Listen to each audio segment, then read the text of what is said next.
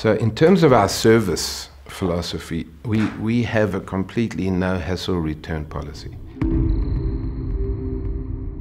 And I think that's quite scary for some of our citizens and our franchisees. They always think that they're going to be abused and people are going to come back because we give a 100% guarantee that if you're not happy with your treatment, you don't have to pay. And we have a big sign in the store, not a little tiny thing at the back of our menu. It's big right up front there by the door. And people have taken a while to get used to that in terms of our internal side. The guests, of course, love it. We have a situation that if you come into the store and you want to return a product, okay, and you've had it for 6 months, and it's just got so much left, and you say, look, it's not working anymore. I'd like to give it back for a refund.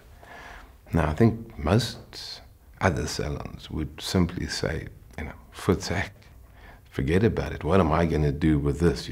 6 months, where's your slip? Why did you bring it back so late, etc., etc. But we'll take it back because we can't see why not.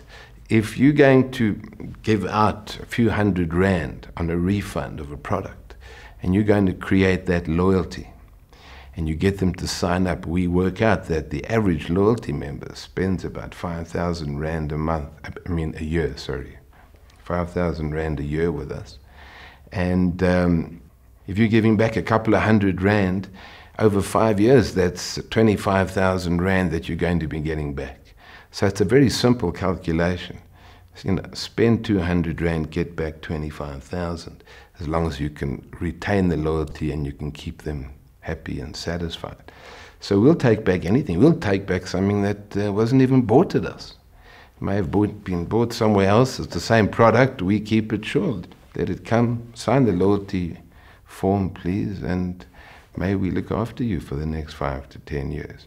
I had an interesting experience the other day in one of our, I won't mention names, one of our department stores here in South Africa.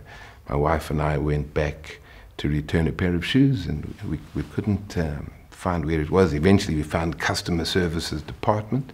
We went in there and we said, yeah, we'd like to, and we had the all-important life and death slip. You have got to have that slip.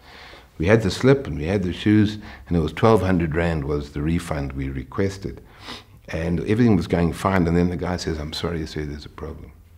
And I'm very passionate about these type of things, so I'm now waiting to see what's going to happen. He says, the shoes were 1,200 Rand when you bought them, but unfortunately, there's been a markdown subsequently, and it's now only 800 Rand. And my system won't allow me to refund you more than 800. So I said, are you kidding? Are you serious? He said, yeah, no, I'm very serious. So I said to him, okay, I'll tell you what, why don't you get me a stepladder? And he looked at me curiously and he said, why a stepladder? I said, well, I'm going to hold the stepladder while you climb up and take down the sign that says customer services, because it's not customer service, what you're talking about. And while you're busy doing that, I'm going to write another sign for you that says system problems. Because what you're telling me is that the system is more important than the customer. He says, unfortunately, it's company policies. And then that was the final straw for me. And I lost it. And I said, right, who wrote the company policy? So the poor guy behind the counter, he says, I don't know, it's a very big company, so I have no idea who wrote the company policy. I said, well, I've got time, go and find him, or her. Because I want to meet the person who wrote the policy that says the system is more important than the customer. Because that person should be fired tomorrow morning.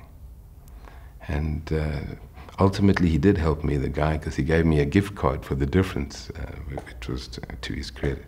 But I think it's that kind of stuff, where you find company policies written that are aimed completely at satisfying the need of the administrators and the accountants in the business and have no bearing whatsoever on the needs of the customer.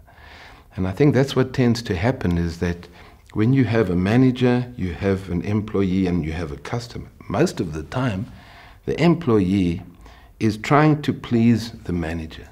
And in so doing, they have turned their backs on the guests. And that's really where we have a problem. We said, turn around We will then serve the people who are serving the people. And we'll give you everything you need to be able to go out there and serve to the very best of your ability.